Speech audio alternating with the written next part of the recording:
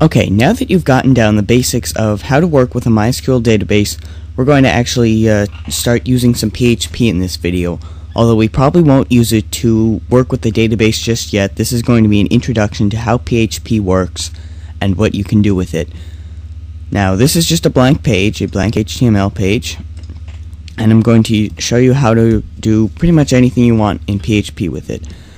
Now, for starters, PHP files are really just HTML files. This is a perfectly okay PHP file, even though there's no PHP code in it. It's all HTML.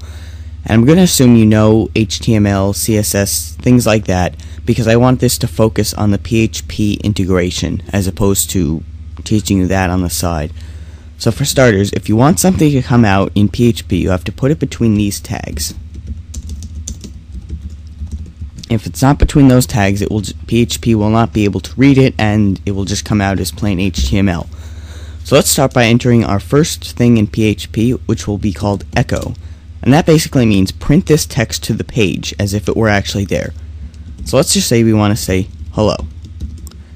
Put that in double quotes or single quotes, and put a semicolon at the end. Now if we save that, load it in Firefox, that just comes out fine. However, if we look at the source code, you can see there is no PHP code there. You don't see the echo or the PHP tags. It comes through as plain text.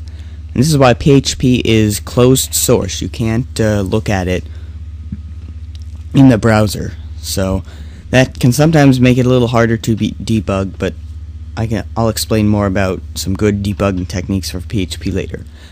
Now let's say we want to style this. Let's say div style equals font weight bold, and then end div. Now if we load this right now, it's going to throw us an error. Why? And that's because, see this single quote, this double quote here? Well, the next double quote will tell PHP to end it. This is where the piece of text ends. And right now, that double quote is right there.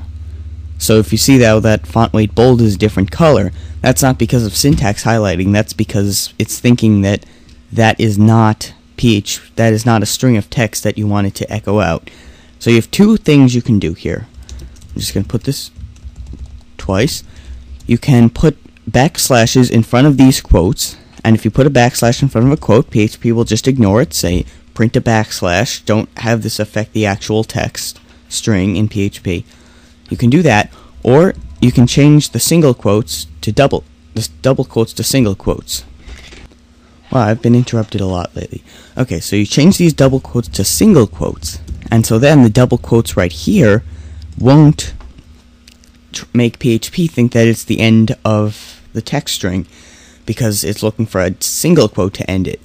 And you can use the same technique for single quotes by putting a backslash in front of them to tell PHP that it's not part of the text string. So let's save this, let's load it, and you can see it came out fine. No errors, and it came out what we wanted to do.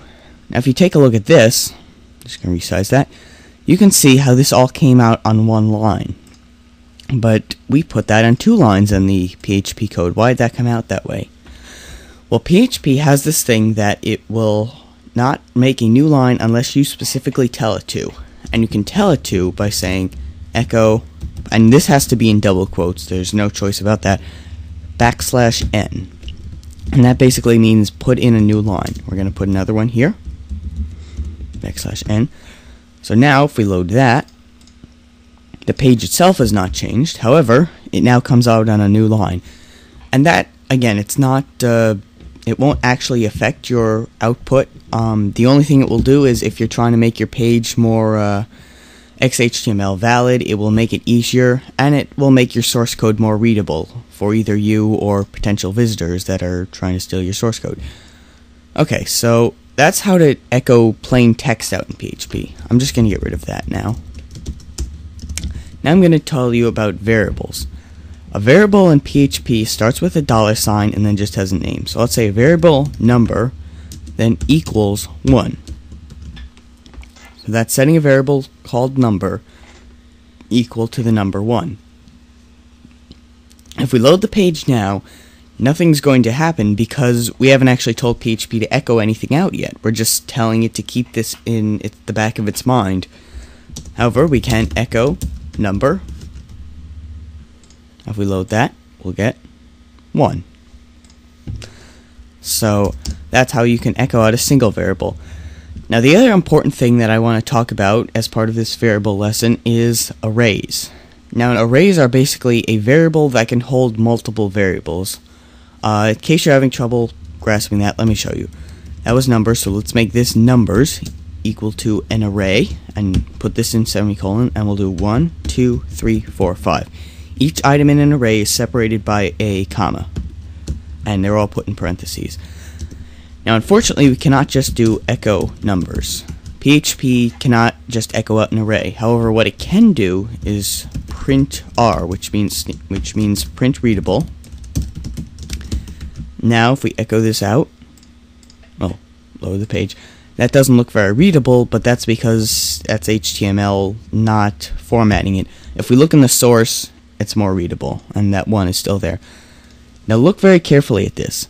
You'd think it would go 1, 2, 3, 4, and 5, and it does for the values, but for the actual count, it starts at 0. And in fact, all programming languages do that, but if you're new to programming, remember, computer-generated lists always start at 0.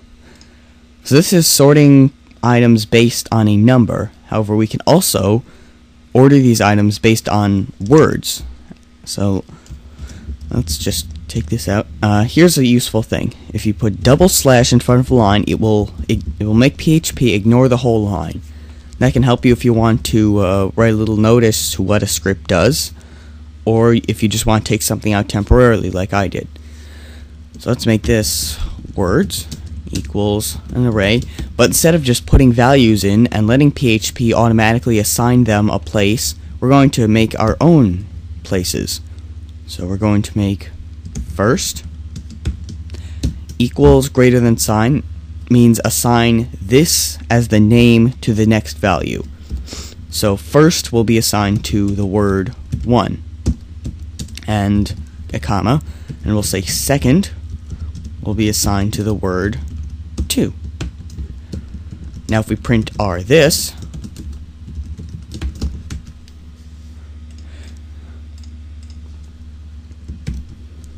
it comes out just looking like another array, but instead of having numbers that order all the items in it, we have words. And this will be more important when we are working with our MySQL and grabbing stuff out of a database. And remember, when you're assigning things in an array based on a word, you have to put them in quotes. It doesn't matter if it's single or double quotes. I prefer to use single, but you have to remember that, otherwise it will not work. And that's all you need to know about PHP variable. Oh, wait, one more thing.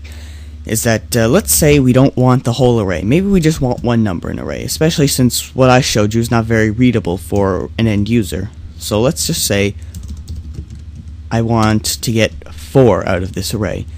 Well, what we can do is echo numbers, and then in brackets put the position of the item we want, which is actually in position 3.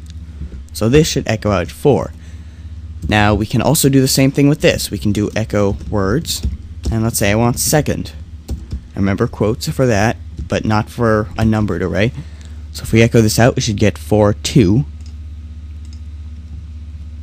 And we do. So hopefully you've gotten the concepts of how to work with variables in PHP, and in the next video I'll be talking about how to use this knowledge about variables and get stuff out of a MySQL database so you can use it on your page.